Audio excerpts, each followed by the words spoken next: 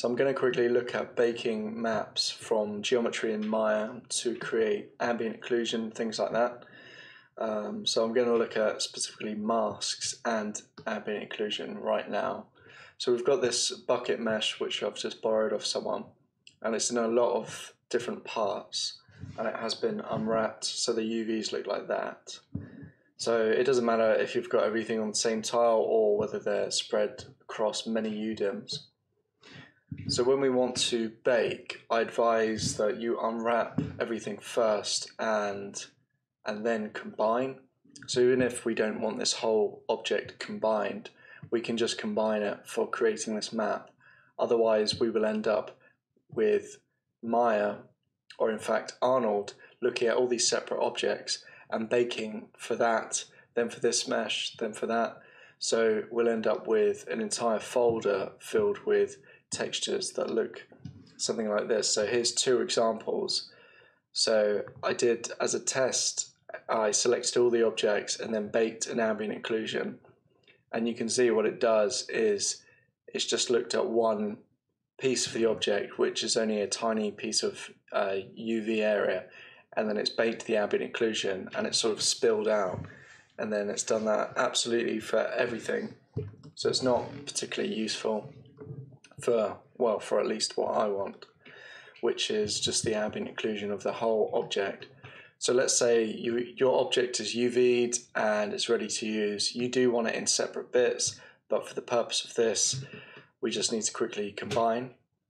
So I've combined that. I'm going to delete history, delete by type, history. So we just have the bucket, and I need to assign a new material. So this is just for the ambient occlusion. So I'm going to assign an AI ambient occlusion, do a quick render just to see what it's looking like, and then I could change the spread or the fall off if I fancied that. Let's just take a look underneath. Where am I looking? So if we wanted shadowing on the bottom, rather than at the moment it looks like we have self occlusion on, I could pop in a polygon plane. Let's put that in there, and in the plane's shape area I'm going to turn off primary visibility. So hopefully when I render this we will get some form of shadowing. I'm just going to pull the plane down. So yeah, if we wanted ground shadowing to be included, that's something to keep in mind. So if you are baking ambient occlusion for separate objects, you might want to add in some proxy geometry from your scene or whatever you're using it for and just put it in place. So I would like the shadowing at the bottom, but it does depend where you're putting the object. If this bucket was going to be duplicated and then placed around the scene, we would probably just want more the self occlusion, so just all these objects slightly shadowing onto one another. Okay, so that looks fine. So in order to do this, so I've applied the AI ambient occlusion shader, and I go to the Arnold tab and then utilities, render selection to texture. And so you pick a folder. So I'm just gonna make a new folder. And pick the resolution. So I could do 1K, so that's 1024. Camera AA samples, that's just from your render settings. And then you have the UDIMs, so I'm just going to hit all UDIMs. We're only using up the first tile, which, as I showed you before, looks something like this. So that's fine. And I hit render. A few moments later. So now that it's baked, then I will just drag it into Photoshop. By default, it is rendering a 64-bit EXR, so that's our ambient occlusion baked. I could quickly put that onto a surface shader just so you can see what it looks like. So I'm just going to do that now. So I'm going to create a surface shader, pop in the texture.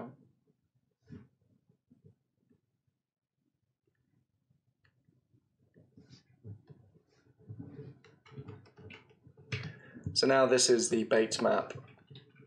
So it's not too bad. we have a slight issue there. But seeing as this is one map, that could be fixed in, you could just fix that yourself in Photoshop or Maya, whatever you're using. So that looks all good and fine. Okay, so let's say we want to mask out the separate areas of the bucket. So if we take string in Maya, so this is something that for me has come up recently, and I wanted to just mask out the separate metal areas. I was already baking an asset in Maya, so I realized that I should just put a surface shader on different sections that I wanted and create a mask that way. So let's say we want to mask out just the metal bits. So I'm going to select the whole object and then Control select all the wooden bits. So these are the metal bits of my object. And I'm going to right click and assign a surface shader. So this is going to be the metal. So I'm going to just call this surface shader black and select the wood and assign a new shader. So right click, then surface shader, and this will be the white area for the mask. So I'll just call this surface shader white. And then what I can do is once that's assigned and then combine, the shaders will still be assigned to those faces.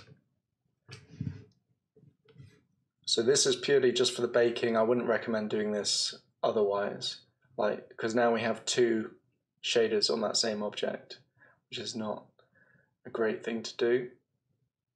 Then we go to Utilities and Render Selection to Texture. And I will just make a new folder quickly for that. So metal underscore mask, I'll just call it that. And resolution 1024, and click on all UDIMs. Hit render. 1 hour later. So now that has come out, I will take a look at it in Photoshop.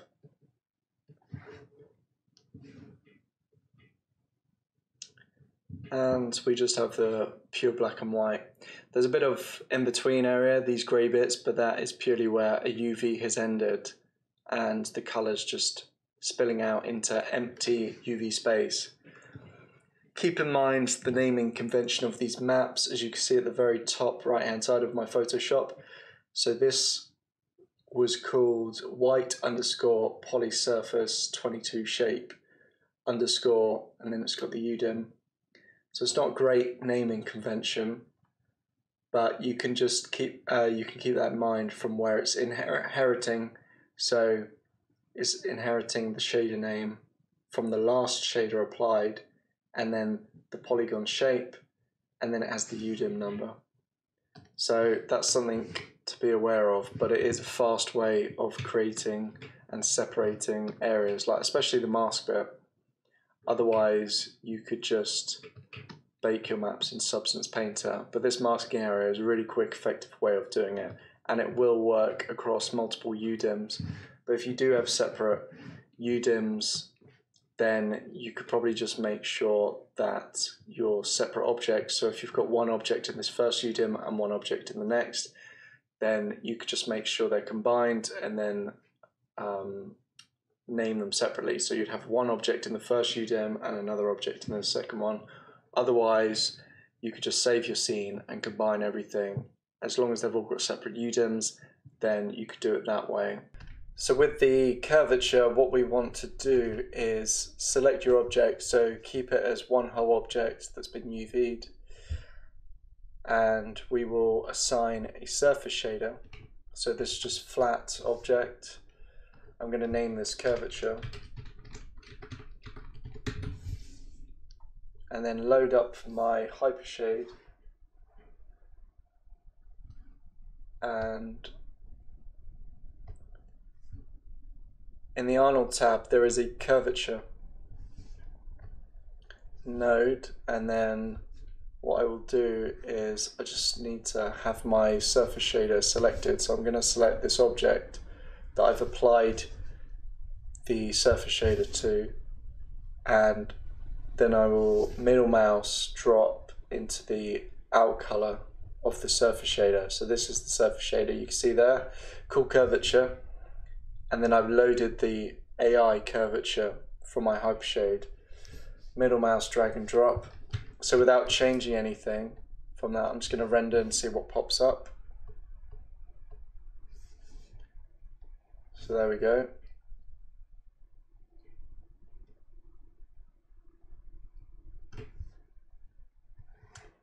And we could tweak a few things in there. When we render these in, so when we render them to textures, it will already have a samples area. So you might want to leave the samples to default. And then as we pick up the radius, you can see it increases that original edge thickness. So I think this object has hard edges on it. So that's why we're getting this wireframe look on this back bit. So just to see if that is the case, I'm just going to snapshot this. I need to scale this down. This is getting in my way. I'm going to select the entire object and go to Mesh Display, Soften Edge. I'm going to re-render this object.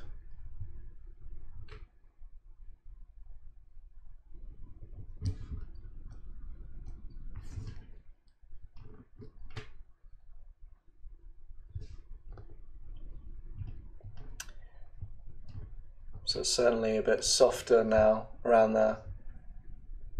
But this is quite a low poly object.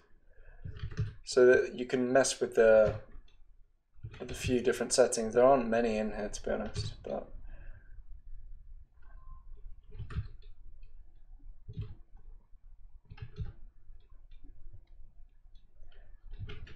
you can see as I bring up the bias here, it will strengthen the intensity of the white edges we've got. So this could be used for your edge wear on your metal objects. So that's what I see it used a lot for in Substance. When people are baking edge wear, then they will have a brighter metal underneath and then put their darker metal on top, and then as a mask use a curvature map. So then it reveals the lighter metal underneath, and that seems to be the way that a lot of people produce the sort of lighter, broken up metal on the edges. So anyway, let's bake out this curvature.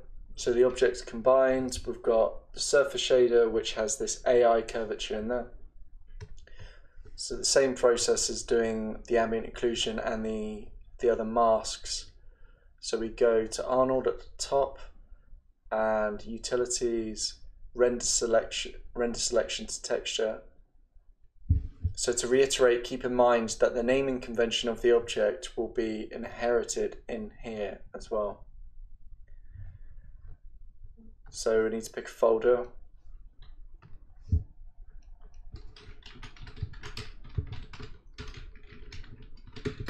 So I've just made a curvature folder, and I'm going to click all UDIMs and probably change this to 1024 and then click render. Later.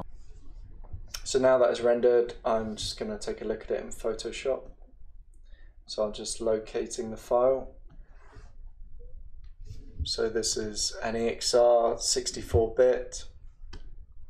So now we can see that we have this very contrasty area. So we can see the black bits are where the wood panels are, and then at the very edges you've got these whiter lines. So it creates this edge mask sort of looking thing as well. So there we go, that's the curvature.